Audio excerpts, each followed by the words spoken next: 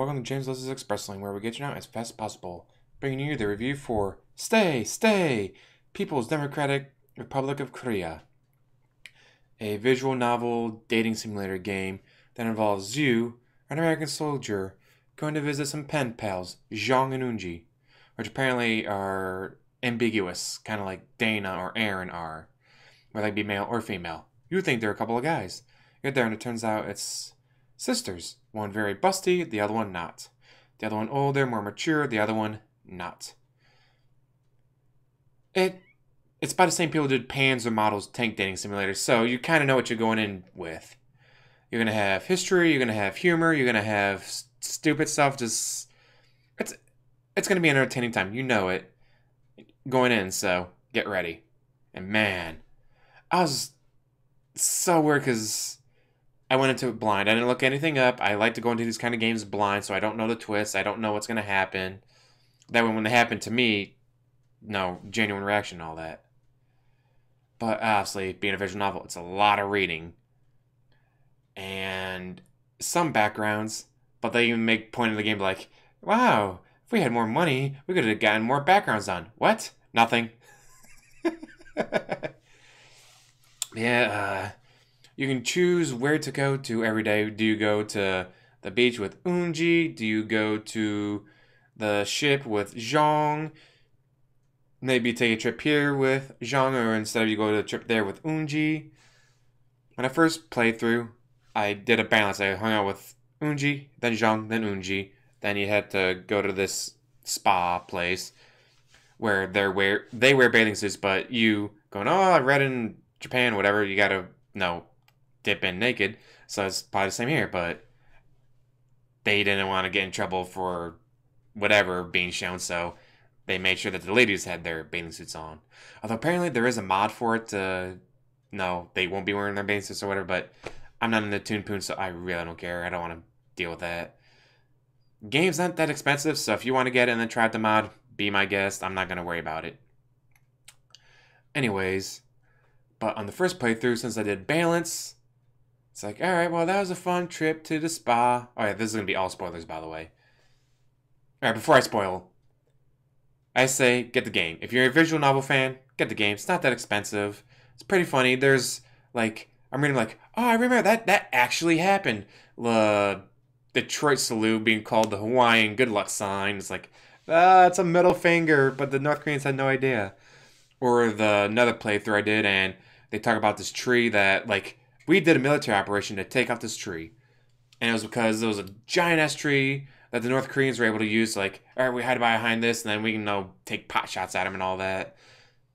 It's like, I don't think they ever killed anyone, but no, it's just knowing, like, saying all them, ding! What the? God damn it, they're behind that tree again. We can't see them.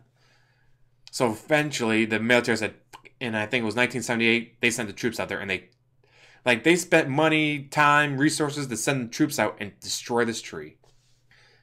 And that story's in the game. It's like, I know that story.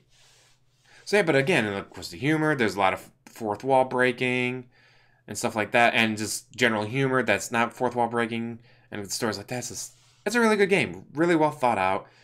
The script and all that's pretty good. The storyline's pretty good. So yeah, I do recommend getting this game. Now, spoilers. Un, deux, trois. First playthrough, like I said, I balanced. I went Eunji, Jeong, Eunji, did the trip. And, like, the choices you can make here and there, it's like sometimes side with Eunji, other times side with Jeong. So I got the balanced ending, I guess you'd call it, where you get arrested, thrown in a prison camp for 2 weeks until your spirit is, well, hopefully they're trying to break your spirit. But then after that, they make a deal where you teach your military English, they keep you alive. It's like, well, hey, fine, be a good Korean. Like one of the trips you can go on is near the border. Like, why not just like, oh, we're going to go on a date here, and book it. I mean, eventually, you got to figure that they'd, like, let up on you. It's like, oh, he's been a good Korean all these years. We're going to let him go. And then you book it, and then you tell the world, like, hey, I was kidnapped. I was thrown to a prison camp. Gun in my head. No, if I do this, I get to live. If I don't, they'll kill me.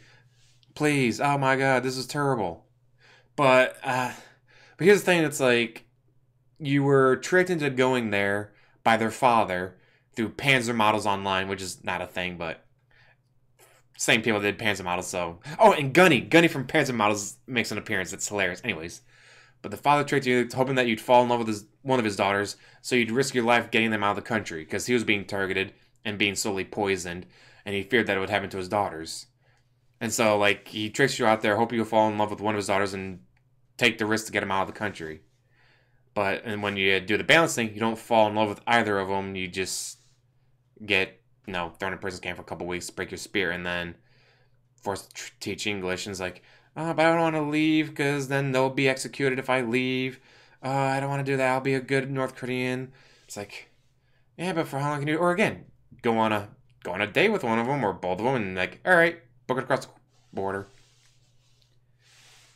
But they obviously don't give you that option. The game just ends. Second playthrough, I did a speedrun, skipping over the stuff I had already seen, only going through the stuff I hadn't. Focus on Unji.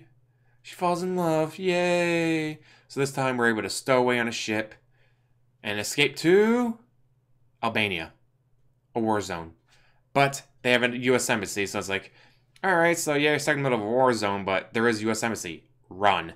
Get there any way you can. Escape. And then the third time I played through, I went for Zhong. I'm like, well, first ending, prison camp, forced to teach English. Second ending, you escape to a war zone, but you escape. So this is it. This is going to be the one like, oh, you weren't supposed to go after Zhang. You're supposed to go after my younger daughter, Unji. So now y'all get executed. Now, you escape. This time on a different container, on a different ship, to Syria. Which, again, if it doesn't have a U.S. Embassy, it's right next to Israel, so you can just run to Israel and get to the U.S. Embassy. But overall, like, I had no issue playing through it 3 times, obviously. And it's a good, funny game with a good historical stuff in it, just like in Panzer Models. This company makes really good games. I enjoy them. If they come out with another one, I'll be looking forward to it. So as always, like, subscribe, comment down below, and have a wonderful day.